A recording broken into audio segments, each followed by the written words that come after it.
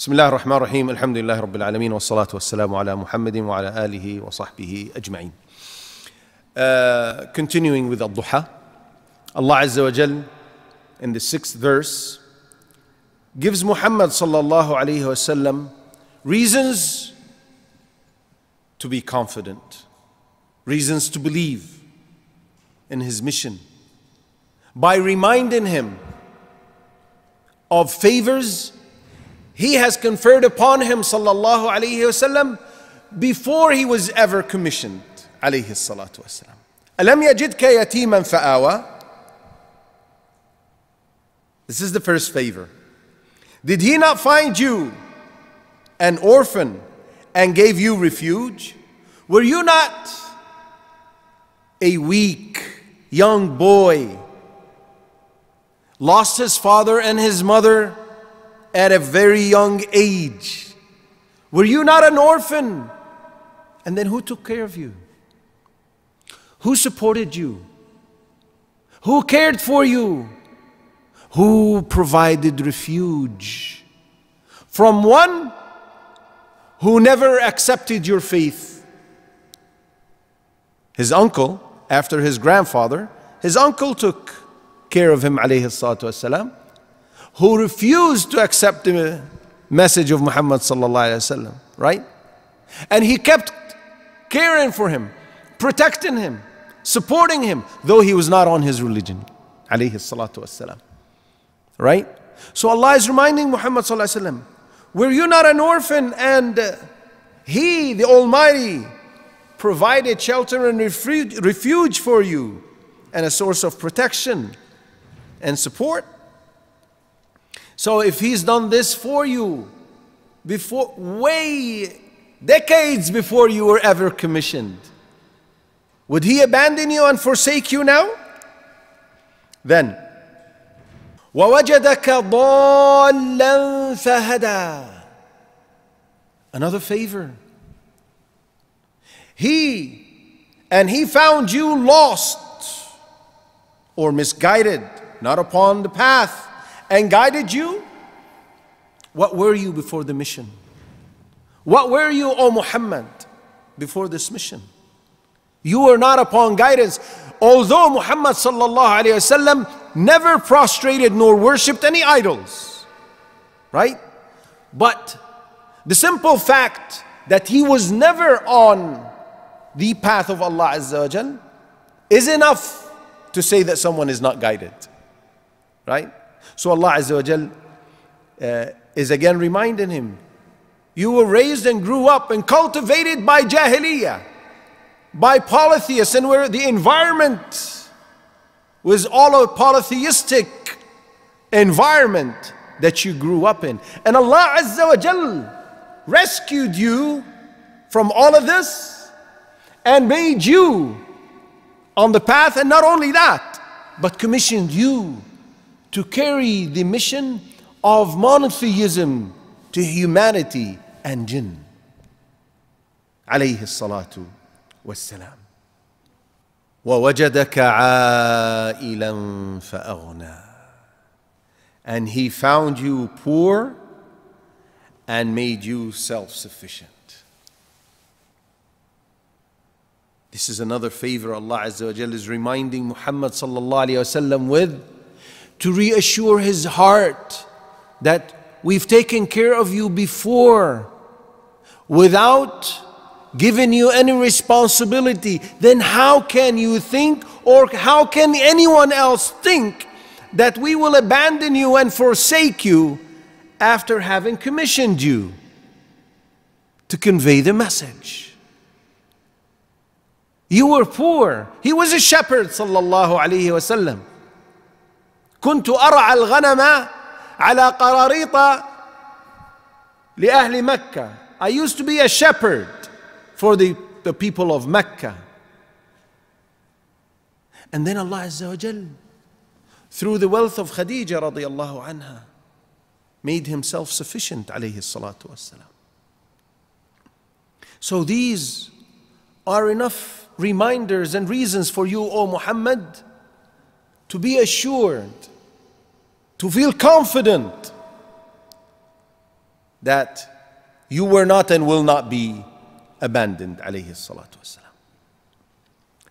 And then the speech shifts and instructions come to Muhammad sallallahu alayhi wa sallam.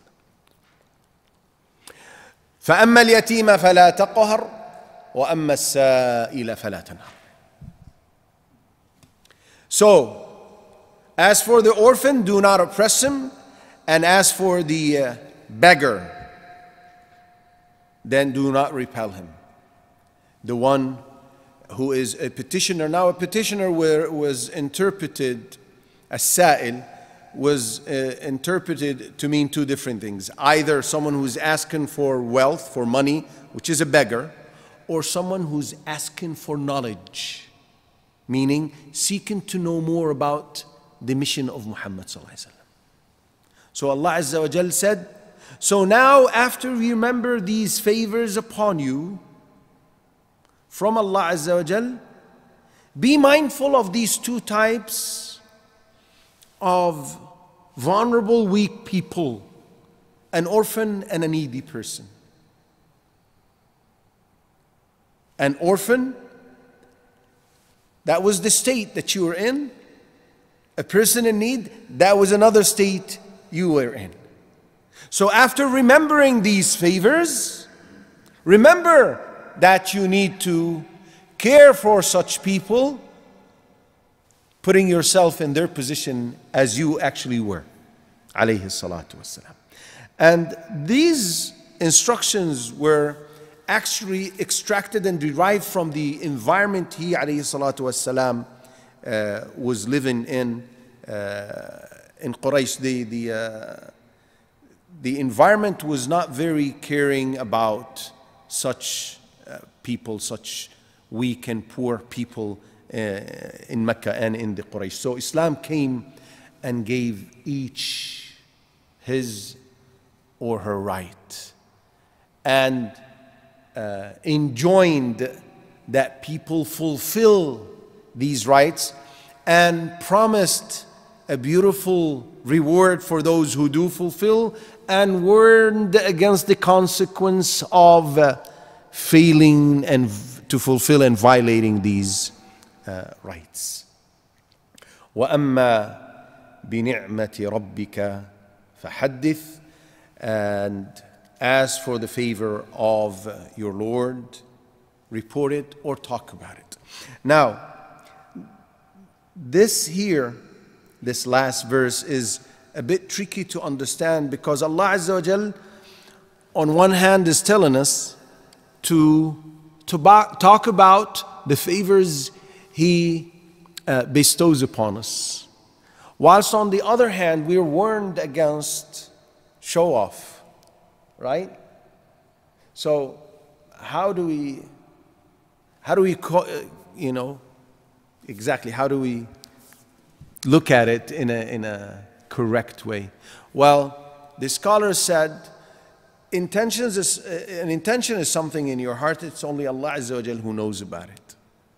So when you start saying, oh, Allah Azza wa Jal enabled me to do this or do that, if you have in your heart that you're showing off and you're showing a status above those who are listening to what you're saying, then Allah Azza wa Jal is going to deal with you and treat you and give you the recompense according to that.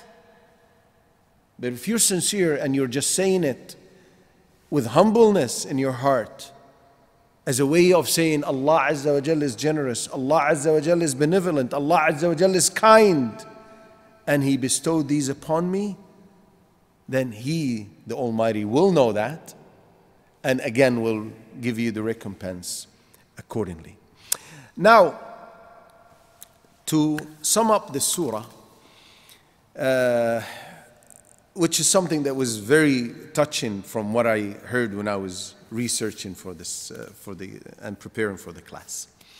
As we said, that the face value of al-akhirah and al-ula that commonly is used is the hereafter, the ula and akhirah, meaning the first and the end, to mean dunya and akhirah, this worldly life and the hereafter. But there is a broader meaning to these two terms. One talking about the initial state and one talking about the consequence or end state of everything. Everything, right? In the verses in the surah, Alam yajidka yatiman, so this was the beginning, this is the initial. Fa'awa, this is the end, the consequence.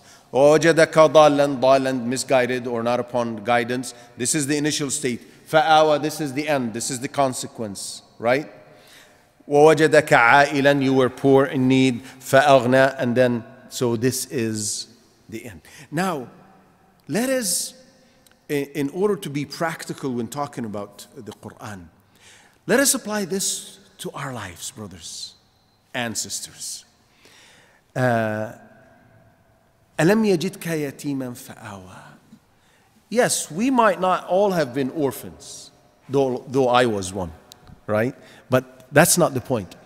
But did we not go through a period of time in our lives where we felt so weak and vulnerable, just like an orphan would feel? And then out of nowhere, without the least expectations, Allah Azza wa Jal made the consequence something that's totally opposite of how the beginning started, the starting point looked and appeared. We sure did.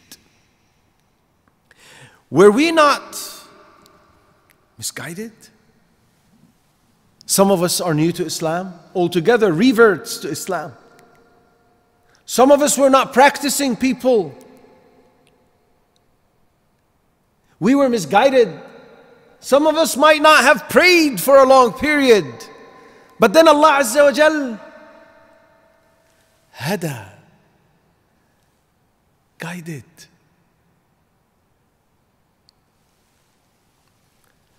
Alhamdulillah. وَوَجَدَكَ عَائِلًا فَأَغْنَى. Did we not go through situations in our lives where finances were tight? We didn't have money. We didn't have sufficient money to make ends meet. Did we not? And then من حيث لا يحتسب, from means where he least expected, we were provided for by Allah Azza wa Jal. All of this, when we think about it, we need to remember and be always mindful of the fact that we are dealing with a generous, loving, caring Lord subhanahu wa ta'ala. And put these in perspective and remember ما ودعك ربك وما قلى, that Allah Azza wa Jal never abandoned us. Whenever we needed Him, He was there for us. He supported us. He provided for us. He protected us. He gave us moral support. Subhanahu wa ta'ala. So we need to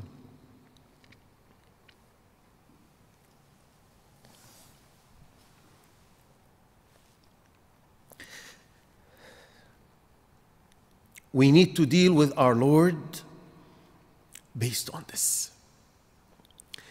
Based on having what is called in Arabic husnul dhann.